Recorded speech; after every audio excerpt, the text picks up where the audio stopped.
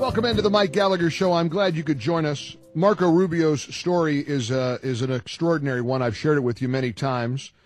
He was born in Miami to Cuban-born parents who came to America after Castro's takeover. He is a very popular Tea Party-supported guy. I happen to admire him very much. And he right now is sort of, many say, in a little bit of the hot seat, trying to convince conservatives that he hasn't been duped. At least that's the way NPR puts it in terms of immigration reform. Let's welcome on the Mike Gallagher Show guest line, Senator Marco Rubio. Senator, great having you back. How you been, sir? I'm well. Thanks for having me back. Always appreciate your time. You know, I'm going to be very candid with you, as I know you'd expect us all to be here in this conversation. I want to support what you're doing because I support you. I like you a lot, admire you. I think you are a terrific leader, and you have a great promise for a future for the Republican Party nationally. Obviously, you're getting a great deal of pushback. A lot of conservatives are trying to call your immigration reform amnesty for illegals. I was on a forum last night. I hosted an event with Newt Gingrich here in South Carolina, and Newt said, "Listen, anything that's 800 plus pages is problematic. You know, I mean, why can't we have immigration reform that's simple, that's easy, that is doesn't have layers and layers and layers of exceptions and waivers and exemptions?" Is he right? Well, I think he is partially right in essence that immigration is very complicated and very overlapping on the problems that we have. It's one of the reasons why what we have in place today is so bad. But look, the way to start analyzing the situation is let's first talk about what we have today. Because if we don't do anything, we're stuck with what we have in place right now. Here's what we have in place right now. We have in place a 19th century immigration system, which is basically based on whether you know someone who lives here or not. If you know someone who lives in the United States, you get to come. If you don't know someone who lives in the United States, it doesn't matter what your talent or your skills are or whether there's a job waiting for you, you can't come. So that has to be fixed. The second thing is it's cumbersome, it's over-regulated, it's complicated, you have to hire lawyers, and one of the things that contributes to illegal immigration is that legal immigration is so costly, so expensive, and so cumbersome to do. Third is we're not enforcing our immigration laws. We have no way to track people if they overstay their visas. We have no way for employers to reliably check on the immigration status of the people they're hiring, which is the big magnet. And quite frankly, while there's been some improvement in some parts of the border, other parts of the border remain insecure. And that's not good for the country from both a sovereignty perspective and a national security perspective.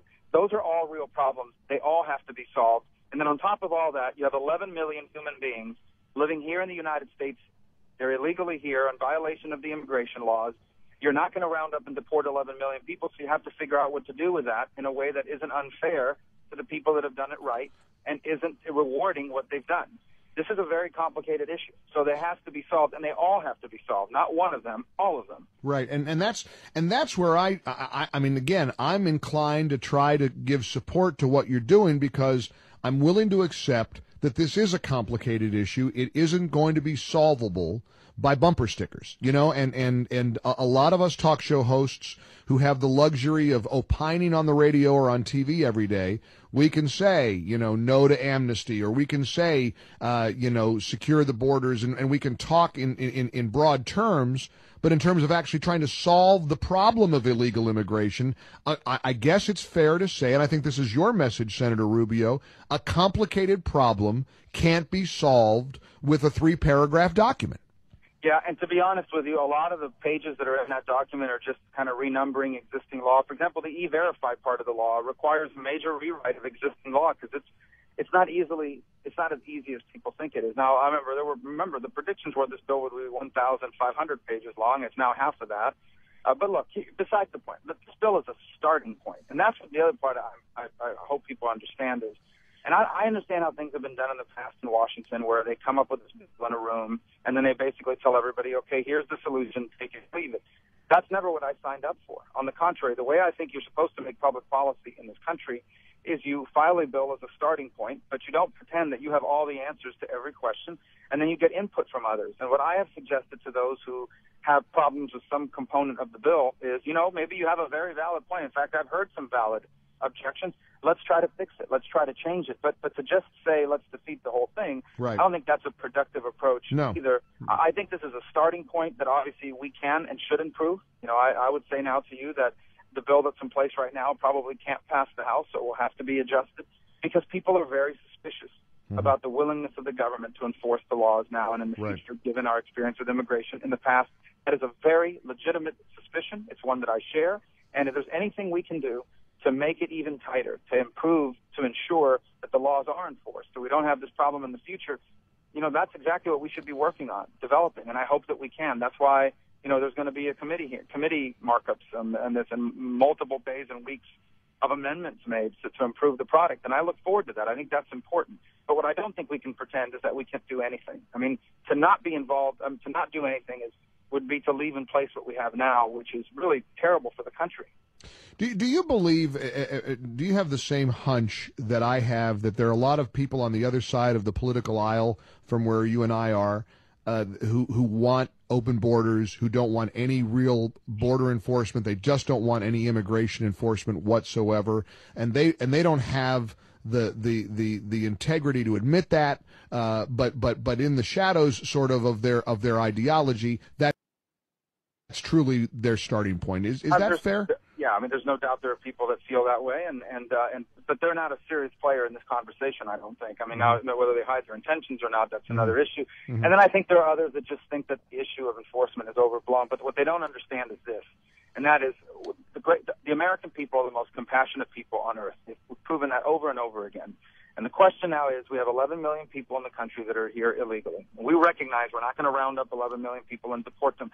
We are willing as a people to figure something out for them, but only if, number one, what we figure out is fair to the people that have done it the right way, and number two, if we make sure that this never happens again. And it's that number two that's complicated, because there's such a lack of trust.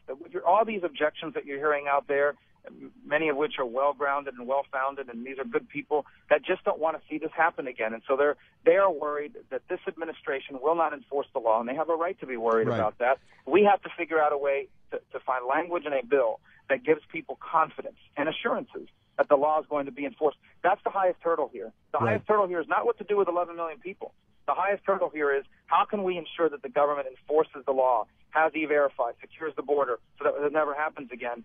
And what you have now are people that just don't believe anything the federal government says or does, and particularly this administration. And that's the big obstacle we're facing right now, and I think it's a very legitimate one. Senator Marco Rubio joins us here on the Mike Gallagher Show. Let's talk about that cynicism and that suspicion that so many of us have about the government's inability to enforce the law as it applies to illegal immigration.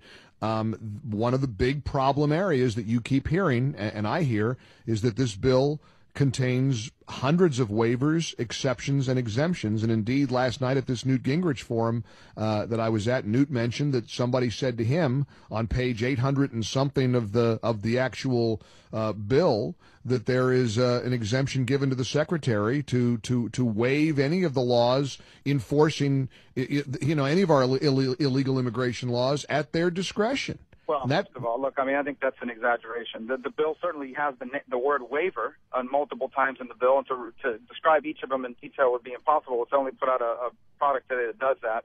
Suffice it to say that I think that to say that is exaggerated. I will say there are waivers in the bill. There are waivers in existing law. Let me give you an example of one. There's a requirement in the bill that says that you have to work. When you get this temporary status, if you're illegally here and you qualify, you get this temporary status. When you go up, that's not forever. That has to be renewed over and over again. When you go back at the 6th-year mark to renew it, one of the things you have to prove is that you've been gainfully employed the last 6 years, and that you're not a public charge, and that you're not dependent on social benefits in order to survive. But what if you've been hit by a bus? What if a year ago you were in this horrible car accident and were left disabled and have been unable to work? So the secretary and the department has the ability, in a circumstance like that, for example, to waive the work requirement because you've legitimately been disabled. Now, can that waiver be abused? No doubt. They've got a way to tighten it. But I would just say that's an example of one of the waivers. But this idea that somehow the secretary could just not enforce the law at all, I don't think that's certainly not the intention of the bill. Here's the other thing I would say to people that are pointing this out about the waivers. Then let's come up with an amendment to close it even tighter.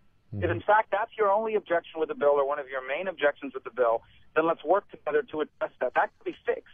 If, in fact, somehow in the drafting, the unintended consequence is that the Secretary is given too much discretion. Right. We can fix that. All that we can, and we're willing to fix. I'm certainly willing to fix that. Right. I don't think that should be a reason not to do immigration reform, because I certainly think we have to do it. Otherwise, what we leave in place today is the ultimate waiver. What do we have in place right now? It's the ultimate waiver, where the administration not only refuses to enforce the law, but the Secretary has testified that the border's already secure, that we don't need anything more. I tend to think you're right. And I got to say in closing, Senator Rubio, because I know how busy you are, and I appreciate you spending a few minutes with us. I hope you'll come back, because one of the things I greatly respect is your ability to bring this message to the people. It's no secret that you've been making the rounds and you've made these kinds of appearances. Frankly, that is so much better than the Nancy Pelosi, well, we'll have to pass the bill before you know what's in it approach. So thank you for taking the time to explain it to Mike Gallagher Show listeners and others around the country. And again, please come back as we continue to dive into this and learn what's in it. I very much appreciate your time, Senator Rubio. Keep fighting the good fight. Thank you for having me on. Thank you for the opportunity. You bet. Senator Marco Rubio joining us here on the Mike Gallagher Show.